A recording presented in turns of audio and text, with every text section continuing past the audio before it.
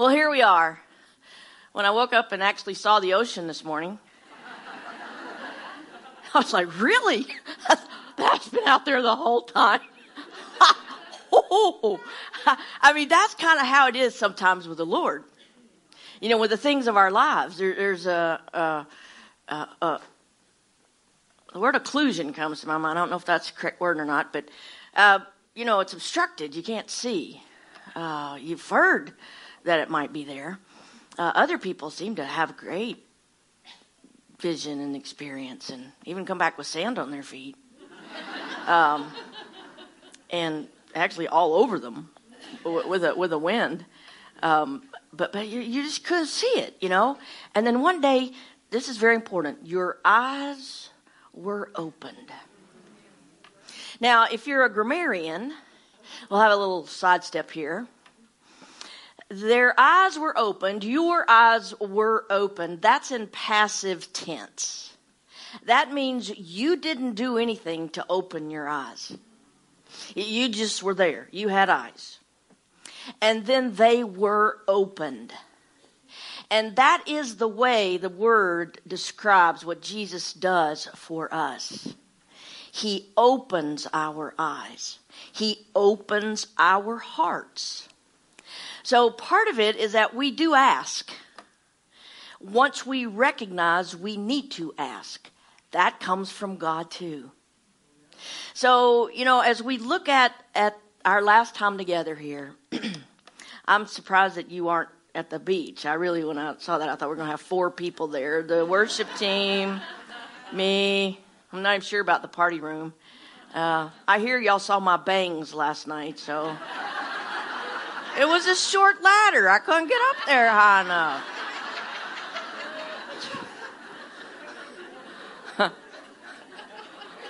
But they said my bangs look good. That was good. Some consolation.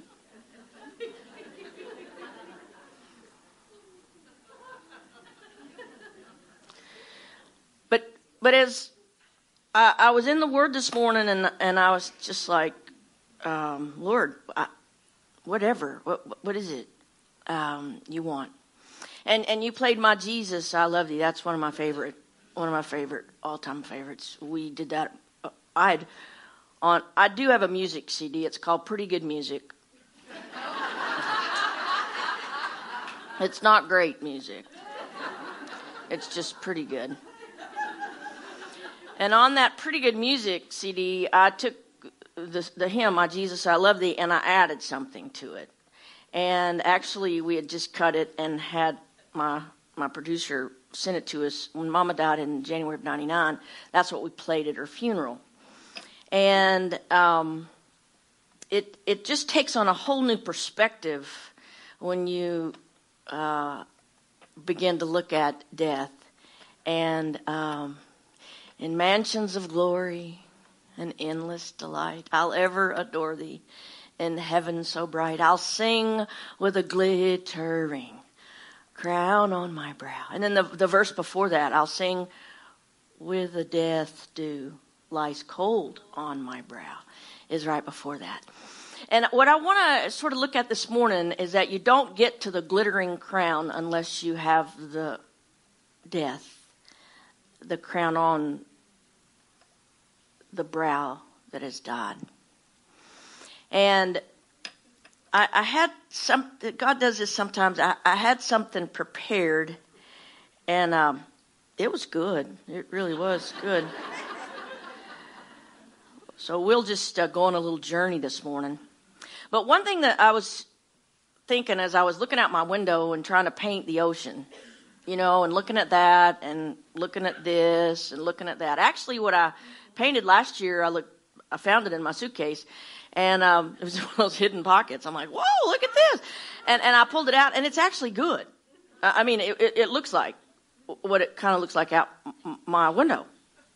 I mean, like a year later, I'm like, who would have thought? Why can't I do that now? And I think as I looked at that, I thought, you know, sometimes I look at how Jesus loves, and I think, mine doesn't look like that. You know, how do I get that in my life? And it's the Lord that says, just keep working on it. Just keep moving in that direction. And that's how God begins to transform us. I became a Christian when I was 5 years old. My dad was a Baptist preacher, and so I was in church every moment of my life, I think, except conception. That's just how preachers' kids are. You're just there all the time.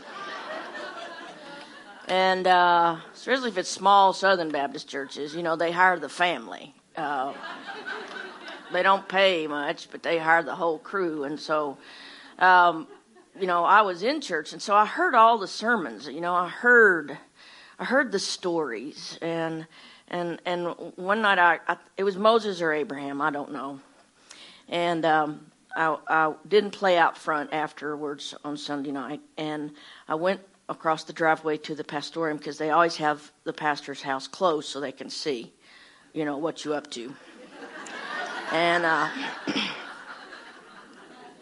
so I went over there, and Mama saw me going home, and she followed me, and she said, "Are you sick?" And I said, "No, I want to ask Jesus into my heart as my Savior."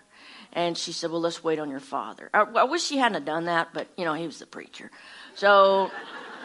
he came in and she explained what I had wanted, and he explained evidently to me again, and then told me to go in my bedroom and think about it. And Mother was so funny. She said, I went into my bedroom and basically turned around and came back out, and I said, "I've thought about it. And I want to ask Jesus." And I'm 5 years old. Yeah, I thought about it, yeah. Pretty sure. So I don't really remember the prayer. I don't remember what happened, but I remember afterwards, Mother and she was getting me ready for bed, and I was putting my little footed pajamas on, which we always had a cut because I had to have my feet out of them. They started in and then they came out, not quite like your experience last night, but...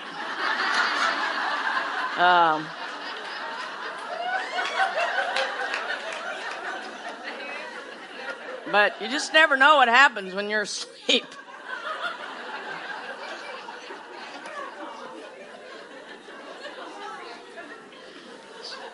See, I do listen when you talk. But we were crying, my mother and I. And I said, why are we crying? And she said, "Because we're so happy." And I started getting confused right then. I'm like, okay, something's strange about this. And so I went through my youth. I went to Samford University, a Baptist college in Birmingham, Alabama, academic excellence in a Christian environment. They locked us up at night, basically. And I just, and I was plagued with depression my whole life. And it would be really like a dark cloud would come in, and I would just be drowning, and I couldn't get out of it. And it was just desperation a lot of times. But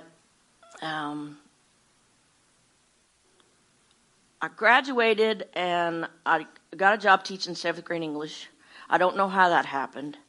Actually, I had interviewed with this man, and he lost my phone number, but somehow he got my parents' unlisted phone number in Pensacola and called them and told them that he wanted to offer me a job and asked for my phone number. So when he called me, I couldn't refuse because my parents already knew that I had a job offer.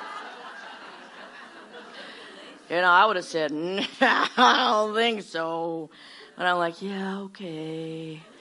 And so in that year of just whatever, beginning to learn about life, when you start having to earn your first paycheck and realize that things cost stuff, like rent and insurance and everything. In the mornings, I lived in the basement of a friend's parents' house, and I would, on Sunday morning, I would turn on the television, and there would be Robert Schuller in the Crystal Cathedral. And at some point in that presentation, they would play hymns and show pretty scenes. And my heart would just be stirred by those hymns because that's what we sang, in my church. And so I had a yearning. And so I met a girl who taught Bible study, and she wasn't like a Christian, like undercover Christian. I was like, I'm a Christian, but don't tell anybody, You don't want to be overt. in your Christianity? And she was just like all over it. You know, we'd go into a restaurant and she'd say, "Are you interested in spiritual things?" to the waitress. And I'd be like, "I'm so sorry."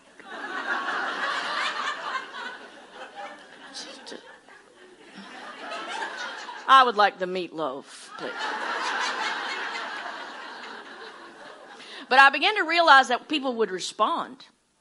And I promise you, I mean, she called the turkey talk line at Thanksgiving.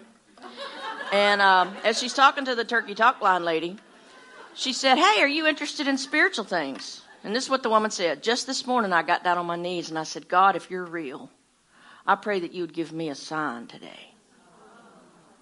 The turkey talk line lady. You know what I'm saying? It's this is what we're talking about here. We're not talking about like stuck in the mud. You know, we're talking mystical, mysterious. Are you willing to get on the train and ride? You can stay in the station, and one day you're going to wind up in heaven, but you're going to miss the lot. You're going to miss a lot.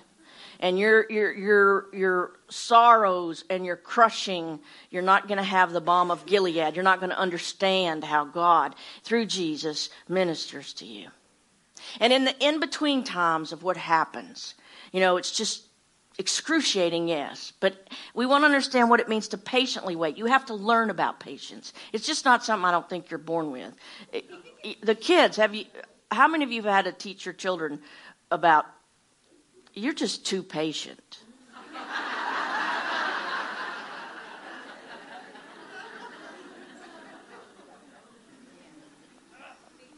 No.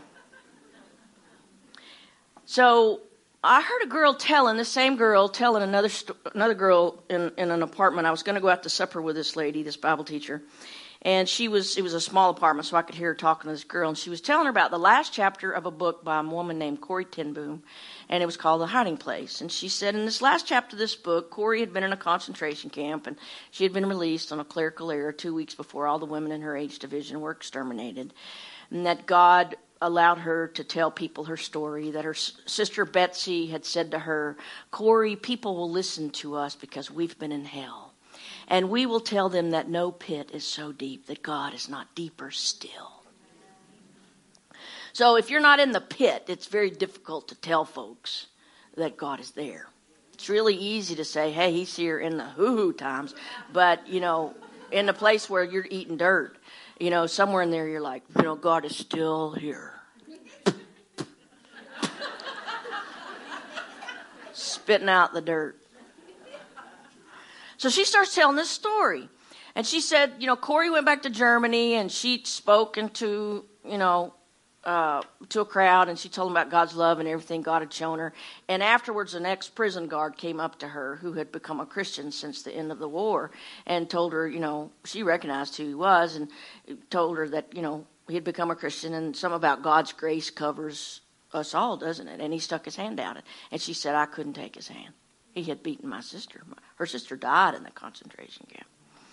And I was in the next room, and I began to sweat because I understood what it meant to be abused. And I couldn't even comprehend that, you know, situation where, you know, come back and abuse her. You know, I'm free. I'm covered. God has given me a new life. And so let's just, you know, call it even. That's hard, isn't it? When our hearts are, "No, I'm going to hurt you. Let me get my gun. I'll be right back." And I'm being facetious about it, but no, that's a rage. We're talking, some of you may never experience this, but we're talking, you know, a wild, untamable force that you can't take care of. And so this is what she prayed. She said, "Lord, if you want me to take his hand and whatever, you're going to have to do it through me." And I never really heard it like that. I'd heard we're vessels of God, but I'd never really heard, you know, what she's about to say. And so she kept praying. She prayed again. And finally she said she felt warmth come through her head, which Baptists, we don't have that. You know, I didn't understood, so I wasn't quite sure, but I believed that this was true. She felt warmth come through her head, down her arm, and she was not flooded with forgiveness. She was flooded with love.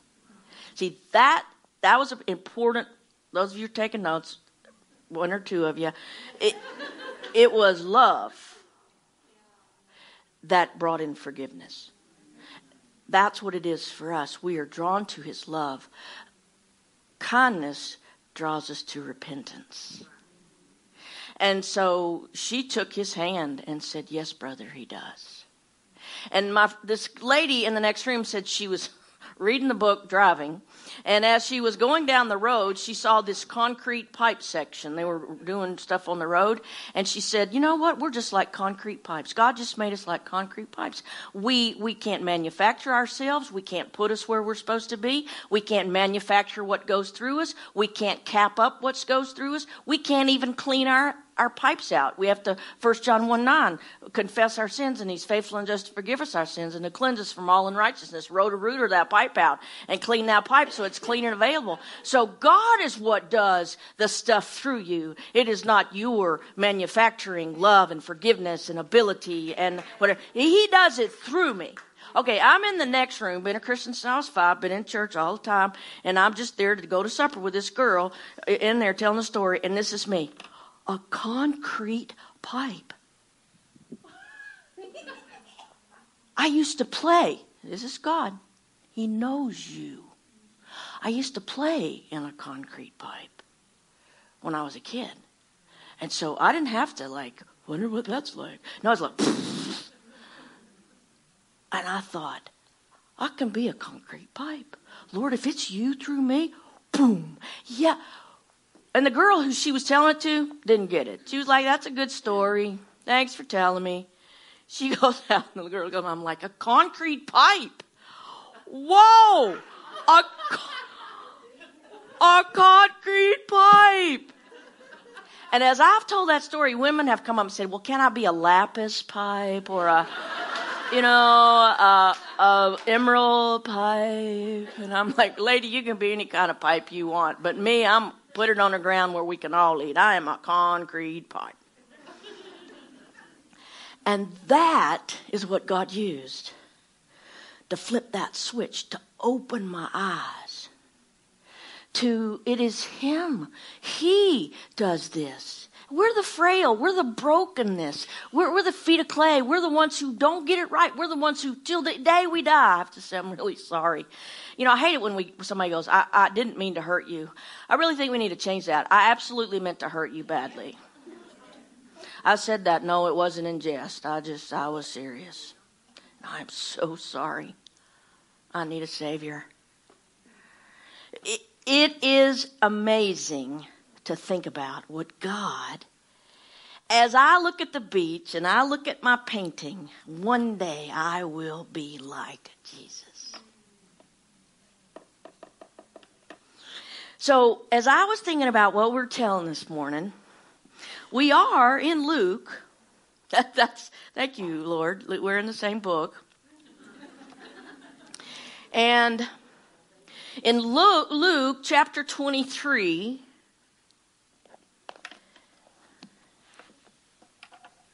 at the crucifixion, Luke 23, basically, you can go down to 49, those of you who are A personalities. A personalities are funny. A personalities are there with their pen and their paper, and they're ready. And they're like, I've got no notes. But they got there. B personalities are like, I was supposed to bring paper. And we say to the A's, can I borrow some paper? And the A's are like, no, it's a bound notebook. And we're like, oh, okay, I think I got something in my purse somewhere. Like a little gum thing. I can use this. And then I'm like, I don't got a pen. I need a pen. And I say to my friend, hey, may I borrow a pen? They're like, no, this is my writing instrument. It's my favorite one. I might have like a freebie someone gave me. I don't know if it works or not. And the B's are just happy as they can be. Thank you. And the A's are like, you're just disgusting. You will never run the world.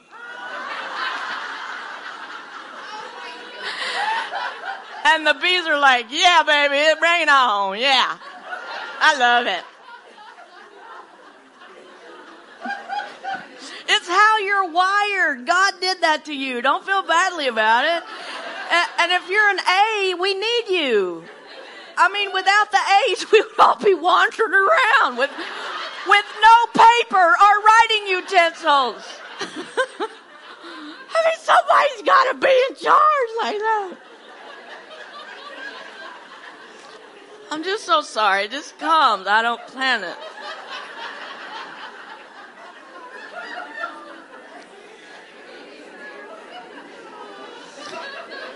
Now, don't forget to go by the bookstore and buy up the rest of those paintings I brought. So you can go, there is a beginning.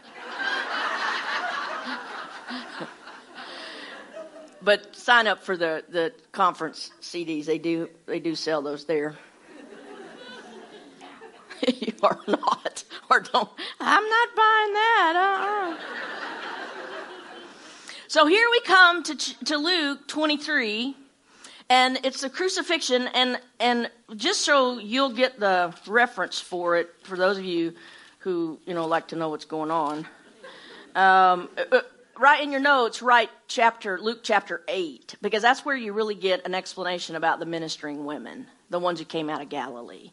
Those are the ones who left everything to follow Jesus. And don't forget that at that time, those women were not supposed to be doing that. So at that time, for women to be following with a group of men, you have to really understand what everyone thought they were actually doing for those men. So they gave up reputation, lives, anything that might come after that for Jesus. We were all in. And so when you get down to he's crucified, and verse 49, it said, and all his acquaintances and the women who accompanied him from Galilee, they're always in that group. I love it. They never get all their names, but they're like, the ones who accompanied him from Galilee were standing at a distance, seeing these things. And then Joseph comes and he gets the body and he prepares it. He puts the linen cloth and he puts it into a tomb that has never been used. And in verse 55, and it said, now the women who had come with him out of Galilee followed after and saw the tomb, how his body was laid. And they returned and prepared those spices and perfumes, that 100 pounds. That's a lot of cinnamon. That's a lot of grinding. That's a lot of preparation. After they have had their hopes and dreams nailed to a tree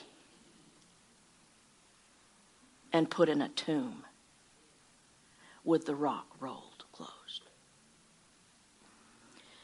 And then the next day was the Sabbath, and they rested according to the commandment. In my Bible, I wrote to myself, when these things happen and you are mired up in whatever's going on, you just try to do the next right thing. Okay, like people, how do we live? You just try to do the next right thing.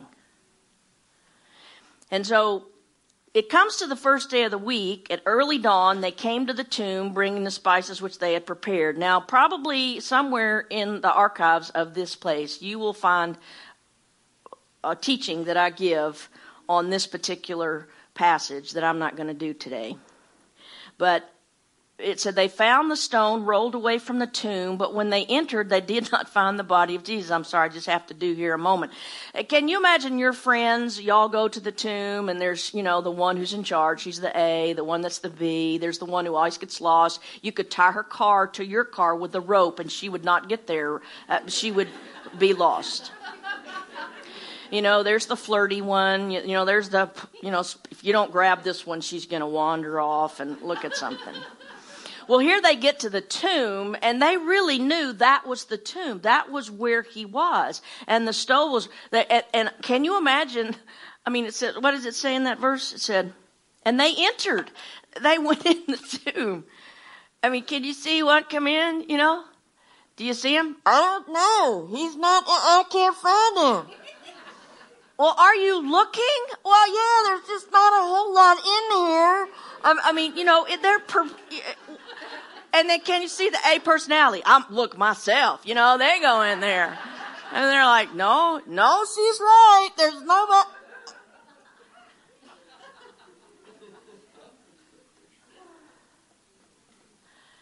And so I love the next one in the New American Standard, and it happened while they were perplexed about this.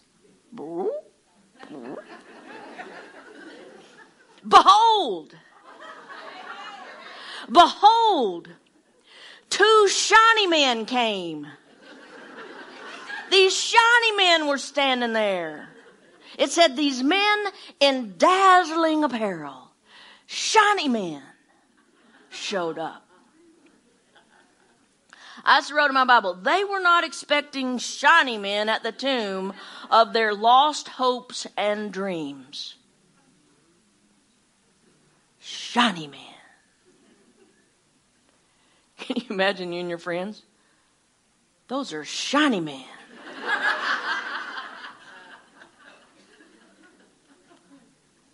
And the women were terrified, really. Oh, God, thank you very much. And bowed their faces to the ground. And the men said to them, here's the great question. We've been asking questions. Jesus had Martha a question. Here the shiny men asked the ladies, why do you seek the living one among the dead?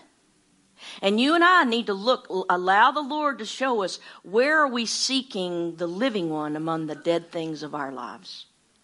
What has become a hindrance to you?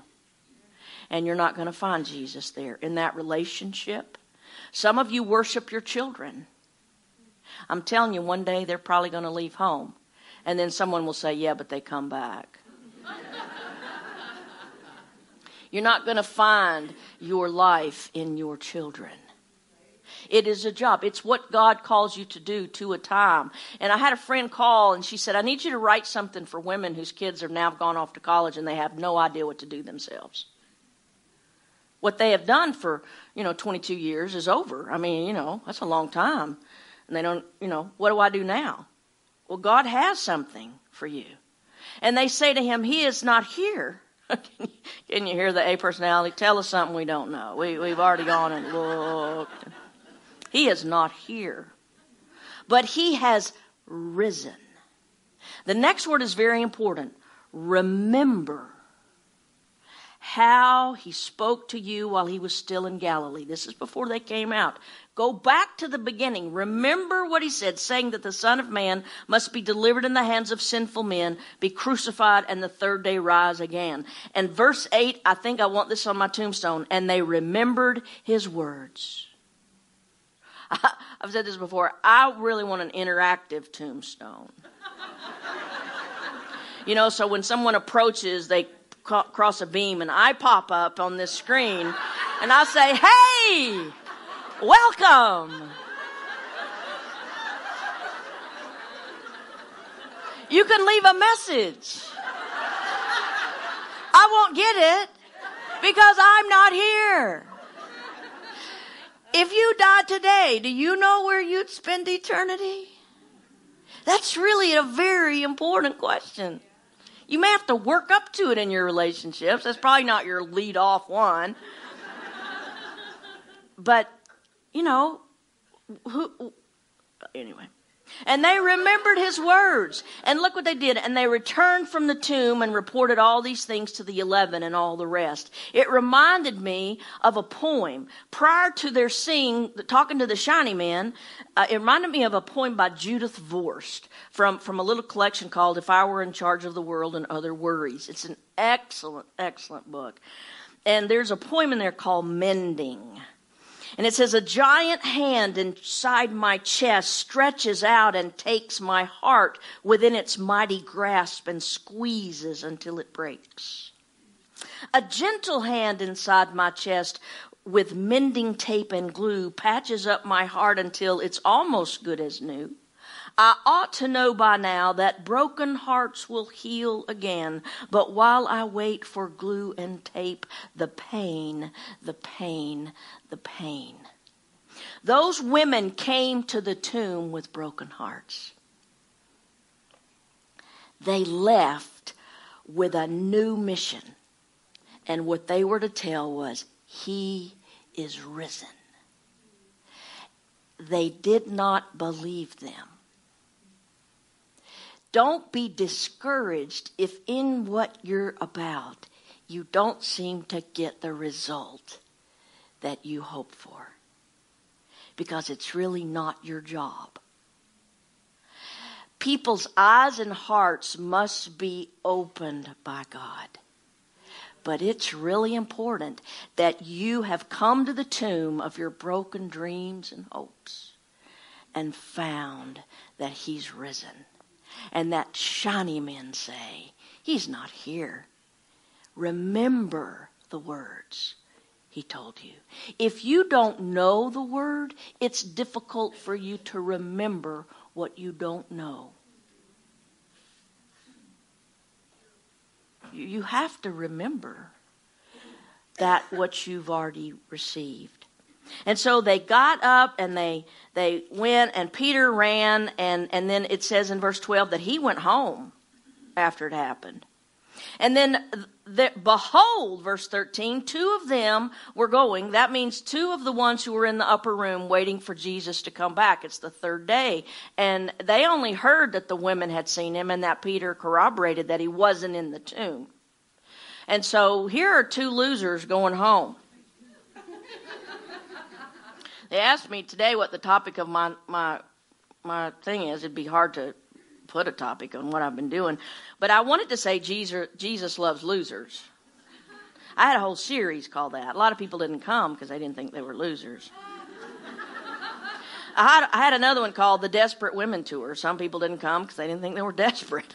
I'm like, I'm not talking about you. I'm talking about these people in the Bible.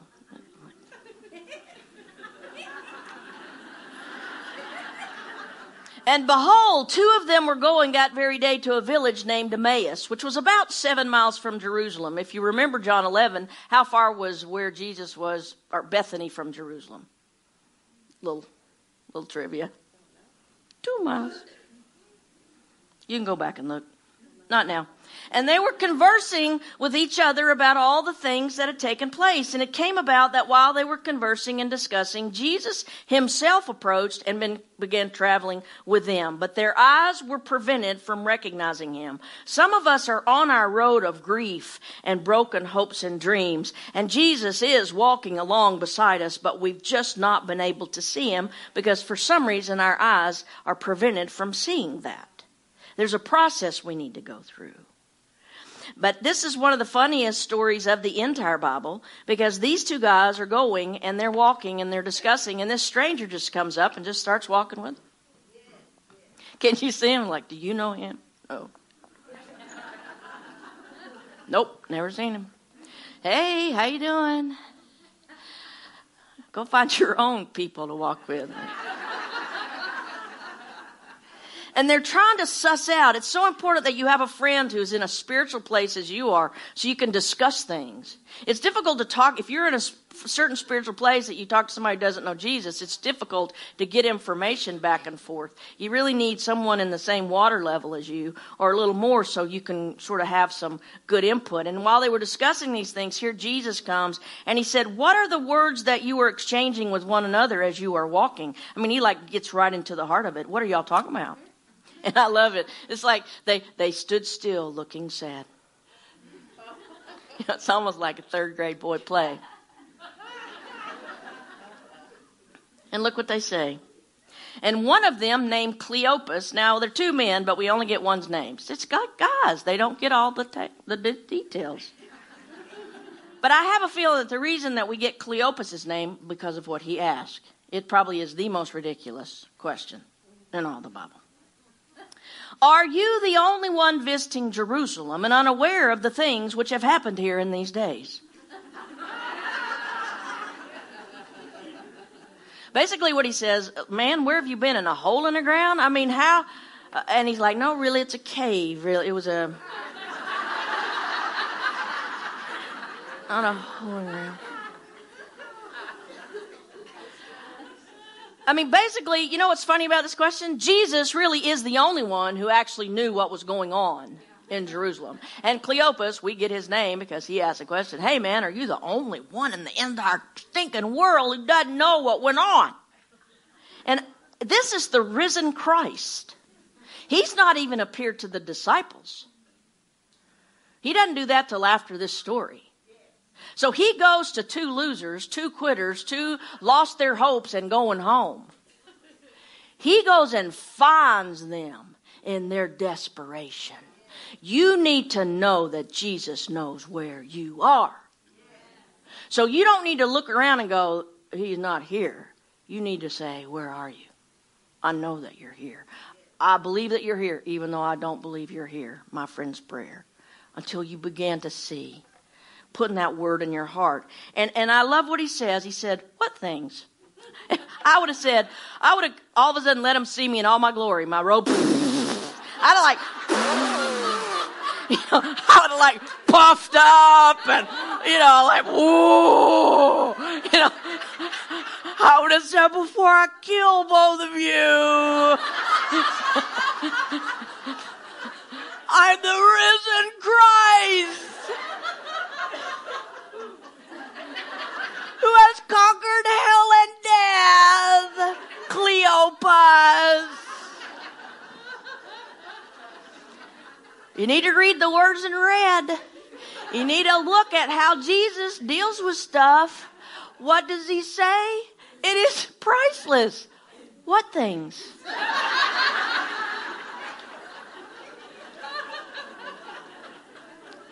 I wouldn't have done that. Obviously. You need to keep looking at the ocean. You don't do it yet. You need to keep gazing at his love. What things? Because what he was doing was, he was saying to those men, tell me what's on your heart. Sometimes when we listen to people, we need to shut up and listen. What things? Well, they begin to say, the things about Jesus the Nazarene, who was a prophet, mighty in deed and word in the sight of God and all the people, and how they call him a prophet here. Don't forget that, prophet. And how the chief priests and our rulers delivered him up to the sentence of death and crucified him. Verse 21 in the New American Standard, and I've put this in here, I have boxed, but we were hoping. But we were hoping, once again, those expectations, but we were hoping that it was he who was going to redeem Israel. Indeed, besides all this, it's the third day since these things have happened. Remember Jesus walking along beside him and listening. And I love this one. But also some women among us amazed us. Imagine that. When they were at the tomb early in the morning, obviously you guys were not there. Why? Because y'all were hiding in the upper room. We're not going to say anything about that right now, but the boys were hiding in the upper room while the women went to the tomb. They could have been killed. And they did not find his body. They came saying that they had also seen shiny men who said that he was alive. And some of those who were with them went to the tomb and found it exactly as the women also had said, but him they did not see. This is important. Until you see Jesus yourself, someone else's stories will only aid you. You got to see him for yourself. He is the risen Christ. And that doesn't mean I've seen, like with my eyes, but it's the eyes of my heart. He opens that and I'm like, boom. And he said, and he does call them, O foolish men and slow of heart to believe in all that the prophets have spoken. Was it not necessary for the Christ to suffer these things and to enter in all his glory? It's very important to note here that Christ himself, Jesus himself said he had to suffer and endure these things to enter into the glory. And he taught them then. Emmaus is about 7 miles from Jerusalem. So they had a walk that they had time. You think about how long would it take you to walk 7 miles? Some people say, good shoes and a Holiday Inn. That's what it would take. I would need a break, 7 miles they had, and this stranger is just talking to them, explaining to them. Look what it says. Beginning with Moses at the very beginning, and with all the prophets, he explained to them the things concerning himself in all the scriptures. And one thing, when I was rereading it this morning, I felt like the Lord said, Roseanne, you need to go back with Moses and you need to go all the way through all the prophets and make sure you remember. It's within your realm of knowing. And they approached the village where they were going, and he acted as if he would go farther. I mean, the risen Son of God did not even put themselves on what Hebrew Israelites were supposed to do. It was basically a law. If you had a stranger at your gates at sundown, you were to invite them in your home because you may be entertaining an angel unaware. I mean, now we call the police if there's someone down there. We don't go, hey, are you an angel? Come on up. We're having hamburger helper, But no, we're like, but then they invited in. Can you imagine? He acts as if he's going farther. Oh no, I got stuff to do. I've been kind of busy the last 3 days. Been busy about my. No, and they urged him, saying, "Stay with us, for it's getting toward evening, and the day is now nearly over." And he wanted to stay with them. And it came about that when he had reclined at table with them, and he took the bread and blessed it and broke it. Now let's remember, they're with the upper room crowd. What had they seen Jesus do before the crucifixion? The Last Supper. He took the bread, he broke it, he blessed it, he broke it. And he gave it. And he began giving it to them. Verse 31, do not despair. Your eyes will be opened. And then their eyes were opened and they recognized him. And now he did the hoodooey. Shazam, he vanished. He waited till they recognized him after they had been taught, after they had the opportunity to ask him in, to serve him, to say, oh, come on and be in with us, and gave him the guest of honor. And then he did that normal stuff that he had done, and it said their eyes were open, and boom, he vanished. Now, what they said, very important. I would have been fainted. But they said to one another, they didn't go, oh, can you believe it? He just disappeared. What it says, they said, were not our hearts burning within us while he was speaking to us on the road, while he was explaining the scriptures to us? Although their eyes were prevented from seeing him, their hearts were responding to the word. The word, capital W, the word of God, explaining the word. Beginning with Moses. And what did they do now? It's evening, it's dark, and how many miles is it back to Jerusalem? 7. So now they're on the road with robbers and bandits and dangers and, no little flashlights they can carry with them. And they hurried back. Why? Just like the women at the tomb, when they realized that Jesus had risen, they went to tell the friends. And look what they say. These are losers. They didn't stay. Can you see them? It's Cleopas and the other guy.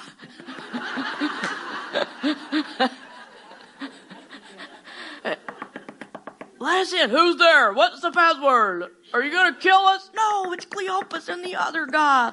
Let us in. Let us in. They're in the upper room, Let us in. Let us in. So it says they let him in, and they said they arose that very hour, found gathered together the 11 and those who were with them, saying, the Lord has really risen and has appeared to Simon. And they began to relate their experiences on the road and how he was recognized by them in the breaking of the bread. Do people recognize the Lord in your life by your service to them? You're a leader, you're a servant. We must say, Lord, may I be like my Savior. Help me to be humble in that service, in my love. May I be active in that. So then, Jesus doesn't wait for them to let him in. He just comes through the door. The hoodooey again. And while they were telling these things, he himself stood in their midst. But they were startled and frightened and thought they were seeing a spirit. This happened to them once before when he was walking on the water. In the waves. I always love that. They're like, it's a ghost! I got, And can you hear Jesus? Guys, it's just me. Oh, yeah. Hey, Jesus, what are you doing walking on the water? Sorry, I got a little nervous. And it said they were startled. Y'all, we're talking about supernatural stuff. It's spiritual stuff. I mean, healing and stuff I don't understand, but God does it. And just because I don't understand it doesn't mean he doesn't do it. Just because I think maybe he doesn't do it anymore doesn't mean he doesn't do it. I mean, I've seen him heal me. It's taken longer. It wasn't instantaneous, but there are some things that once it starts the loaf starts rising. If you ever make bread, you really need to let it rise, don't you? Oh, yeah. You don't let it rise. It's like hockey puck. I mean, let it rise. And when you let it rise, and then the heat begins to make it what it's supposed to be, and you take it out, and it's the product, the fruit of that labor. And it says, and he said, I love this. Why are you troubled? And why do doubts arise in your heart? What's wrong with you guys? See my hands and my feet, that it is I. Touch me and see, for a spirit does not have flesh and bones, as you see that I have. And when he said this, he showed them his hands and feet. And while they couldn't believe it for joy, they were marveling. He said to them, y'all got anything to eat? I just love Jesus. I mean, don't you just love him? Instead of like, let me tell y'all some very important spiritual things now that I'm the risen Christ. He's like, what y'all got to eat? Any pimento cheese left? And they gave him a piece of broiled fish. Yeah, they weren't Southern. It would have been fried.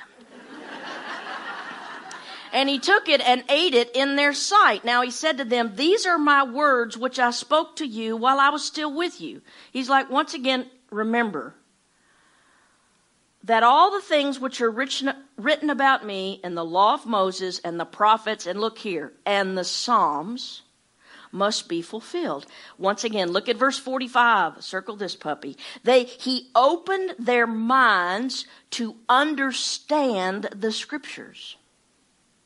And he said to them, thus it is written that the Christ should suffer and rise again from the dead the third day, and that repentance for forgiveness of sins should be proclaimed in his name to all the nations, beginning from Jerusalem. You are witnesses of these things. And behold, it's right there in the red. Behold, I am sending forth the promise of my Father upon you. But you're to stay in the city until you are clothed with power from on high.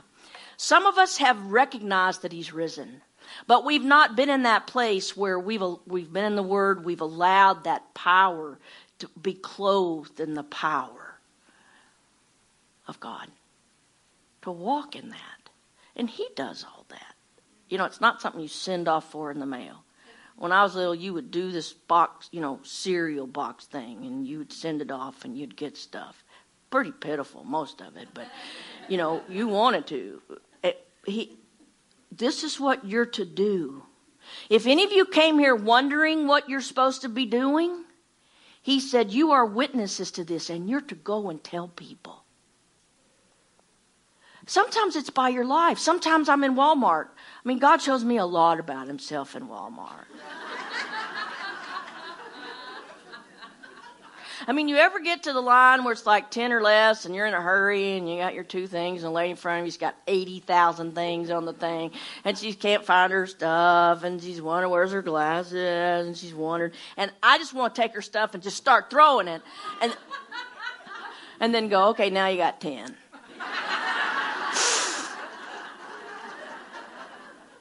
Don't worry, I'll help you out. God began to say to me, do you ever wonder why you picked the longest line? I want you to look at the people around you and pray for them. You mean like right while I'm standing in line? Okay. Get to the cash register. Janine has not had a good day. She's throwing your stuff down the thing. Janine, how you doing? Fine. My supervisor, she just gets, it just starts coming out. My supervisor, she just gets on my nerve. I do the best I can, and she gets on my nerve. I said, well, what if I go tell her that you're doing a fine job? That would be wonderful. I said, okay, I'll go find her when I'm finished. I go to her and I say, Janine just did an excellent job. This is the supervisor. Really? And I said, yeah, we had a great conversation. She bagged my groceries. Yeah, just want to come over and tell you. And Janine's watching. So when I leave, I'm like, what happened? Janine and I have a connection. So when I go back, I look for Janine. But see, you have the opportunity in each moment, if you are open to the gospel, that you get to tell that he's alive, even if it's just by how kind you are. What does it say? The kindness of God leads us to repentance. Not pressuring somebody and say, you got to not dance, not smoke, not you got to stop all that before. You got to have Jesus and that stuff begins to fall off. You don't get it together before. He went and found the losers, Cleopas, and the other guy.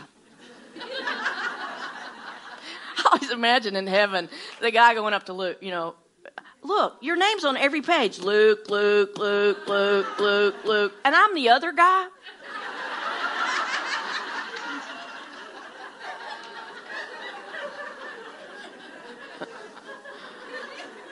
But that's just my own pettiness.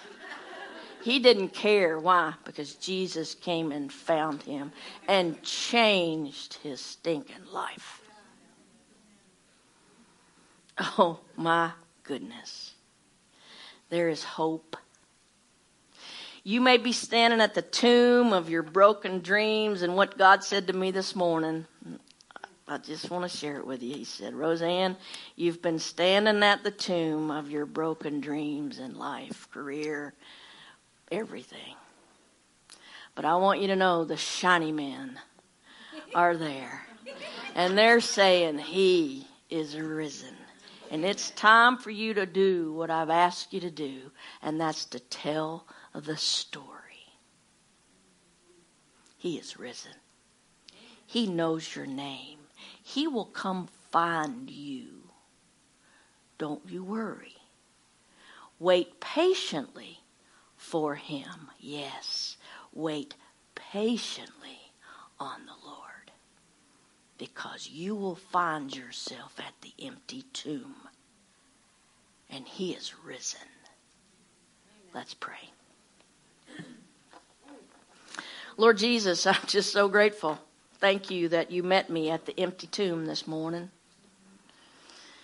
And I thank you for this platform. I thank you for the opportunity to speak well of your name, to say the truth, to be as transparent as I can, to encourage women to say, let us go forth and say he's risen.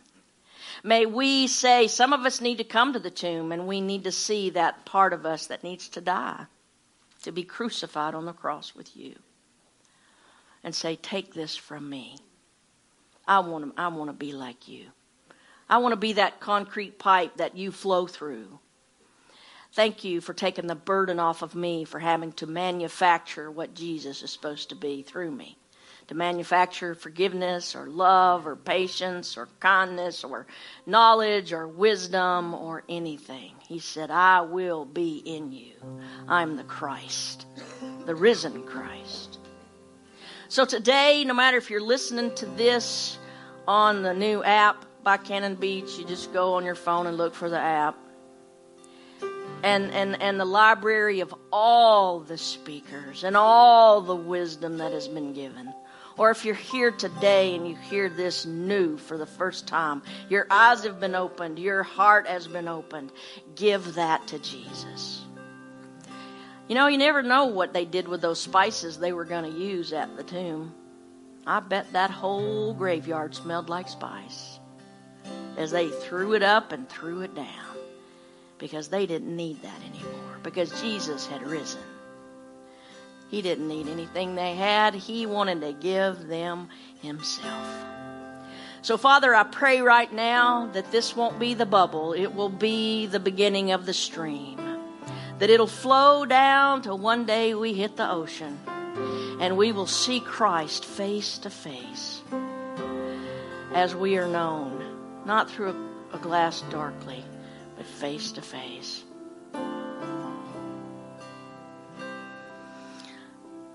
I'm grateful, Lord. Thank you. If there's anybody here who maybe needs to give your heart to Jesus, you need to enter into that marriage contract with God. If you'll just raise your hand. Just raise your hand and keep it up. Anybody. I pray for those of us who are Cleopas and the other guy. We're on the road to Emmaus. We've lost hope. We haven't seen the evidence.